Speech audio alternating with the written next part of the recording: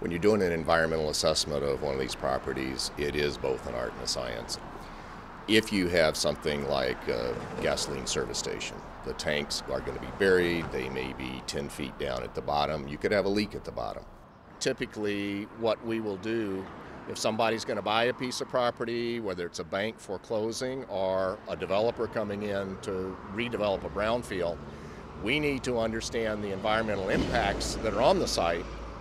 Number one, for the liability protection issue, but number two, to make sure that we know what has to be done to use this site safely in the future. When they abandoned this property, did they empty the gas tanks, the underground storage tanks?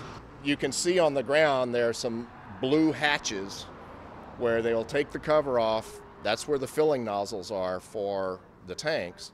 We will actually put a probe down in the tank to see if there's liquid in there. If that gasoline is left in there, it can continue to leak. So one of the first things we want to do on a site like this is to empty the tanks. We've had some conversations with the gentleman that owns the place next door, where he's had some plans drawn up for what a redevelopment into apartments and retail might look like. He's doing those preliminary things. What are the costs for this? What's the potential funding for it? What are the funding gaps? And how do you use the economic development tools to try to make a dream a reality? We're looking at the Marshall Street Armory, and then what they're looking at doing is redeveloping this structure to become an area headquarters for 5 Michigan nonprofit associations.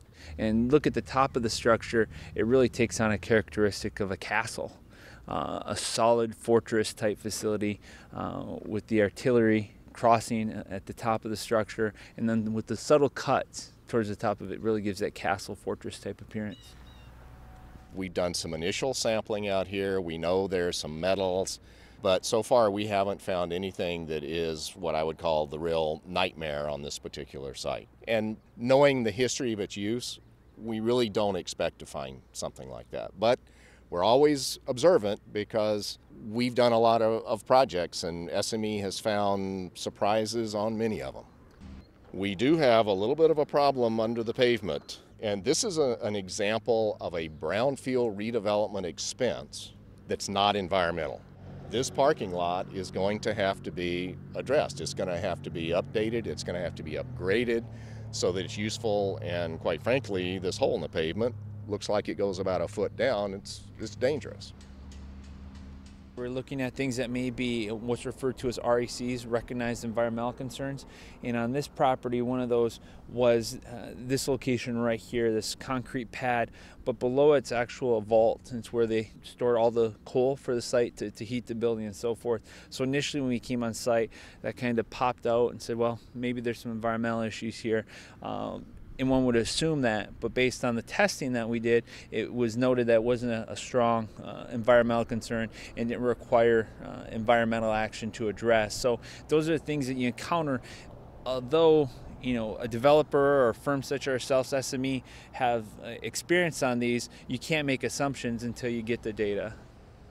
We're taking a situation where you're not getting taxes now. We're putting something new and healthy on the property. You're generating other business development around it. You're generating revenue streams from the people working there, and then you're just deferring a little bit on capturing the tax benefit from that development, taxes that you wouldn't have anyway.